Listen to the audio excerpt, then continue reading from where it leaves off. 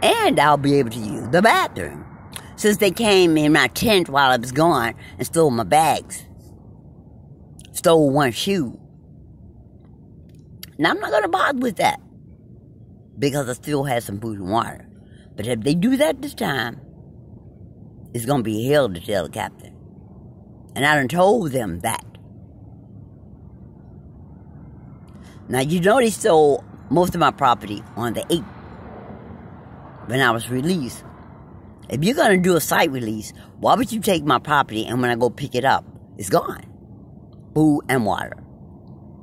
And I have very few dollars. But that's the point. They don't want me to be able to survive out like this. Out here. I'm not going to let anybody do that to me.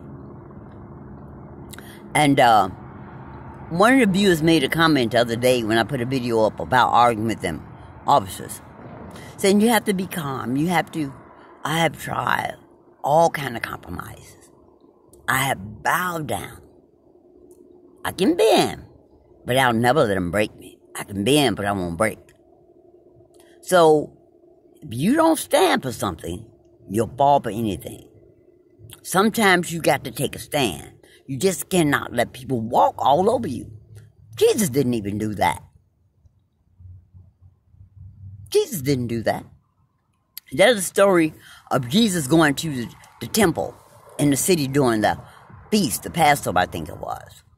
And he went into the temple, and they were in there selling poultry, not sacrifices, but the doves and the lambs and the sheep. They were poultry.